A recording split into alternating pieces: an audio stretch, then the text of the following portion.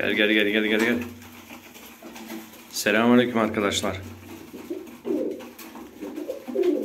Şimdi bu bir önceki videoda anlattığım dişinin kanat sorunu vardı. Her gün kalsiyum vererek durumu biraz iyiye gitti. Şimdi uçmaya da başladı Allah'a şükür. Ama kendini biraz toparlaması için onun eşinden ayırdım. Ayırması gerekiyor. Yoksa bir daha yumurtaya şimdi yumurtlayacak, yumurtaya oturacak. Aynı sıkıntı devam edecek. Onu eşinden ayırdım.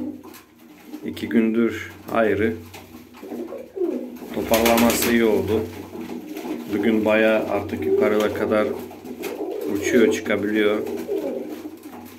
Yumurtaları maalesef bıraktılar. Çünkü bu durumdayken devam ettiremedim. Ama şu an yani bayağı iyi. Artık şey yapmıyor. Yukarıya da çıkabiliyor. Yani bu durumda size söylemek istediğim kalsiyum sönmüş kireç olarak bu duruma net çözümü yani. Gördüğünüz gibi 2 kez denedim. 2 kez aynı şekilde kalsiyumla bu sorunu ortadan kaldırdım.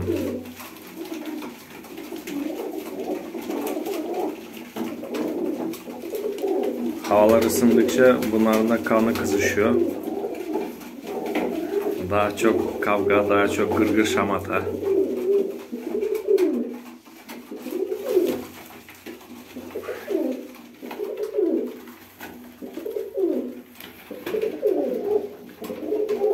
Gayet iyi. Uçacak. Bakın arkadaşlar, ta oraya kadar uçabiliyor artık. Ta buraya kadar çıktı. Durum bayağı iyi, güzel. Yuvalıkları da böyle kapattım ki başkaları sahiplenmesin diye. Eşi ayırdım buradan başka bir kümese. Ayırmışken de başka bir dişiyle eşleştireyim dedim.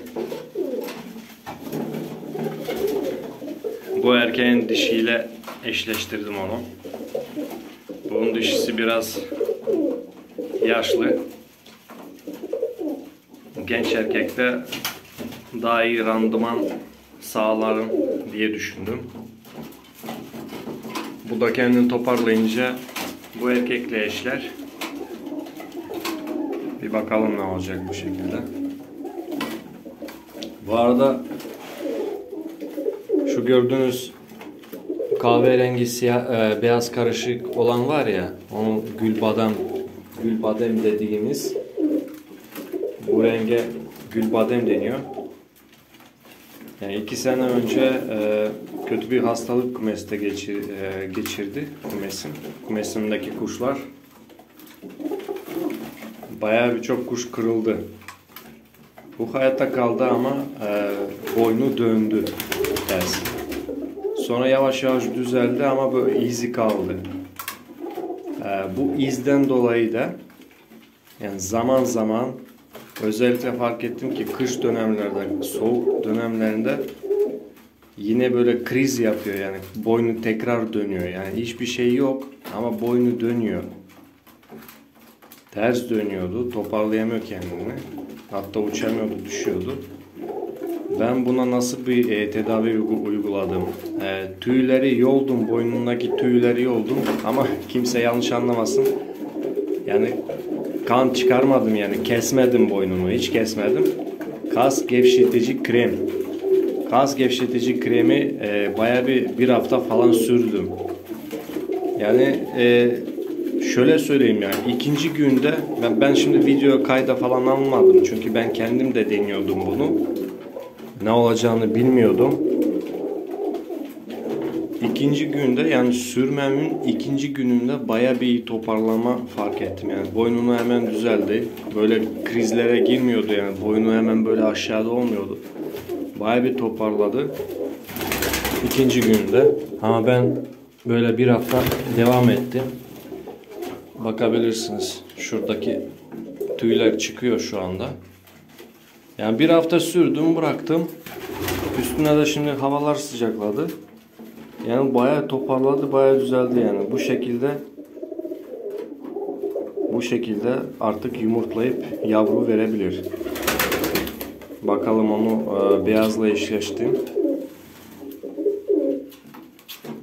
İnşallah bakalım nasıl bir yavru verecekler. Yalnız şu beyazlarda, Özbeklerin beyazlarında şöyle bir özellik var. Yani normalde diğer güvercinler hepsi böyle göz rengi açık olur. İnci renginde, böyle kum renginde, inci renginde. Öyle olması gerekiyor. Ama beyazların gözleri simsiyah olur. Şimdi yakalayamam onu da. Şuradan görebiliyorsunuz. Gözleri simsiyah oluyor. Yani tek sıkıntı şu. Bunlar eşleyince yavruları bir göz inci renginde olabilir.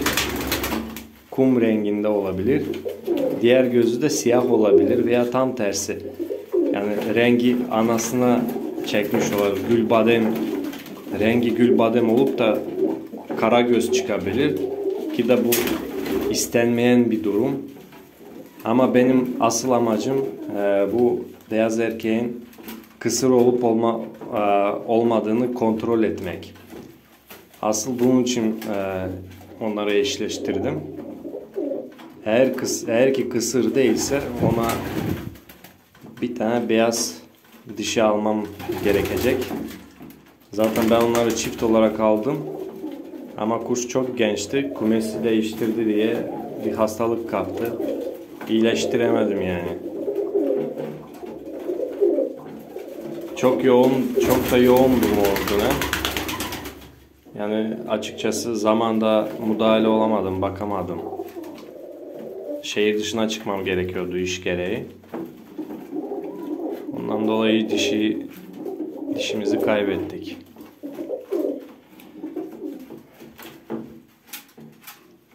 Bunu da hatırlatırsanız komple kahverengiydi. Böyle üstteki gibi.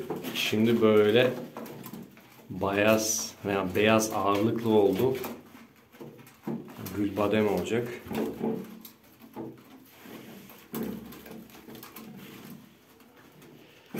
Bugünlük bu kadar arkadaşlar.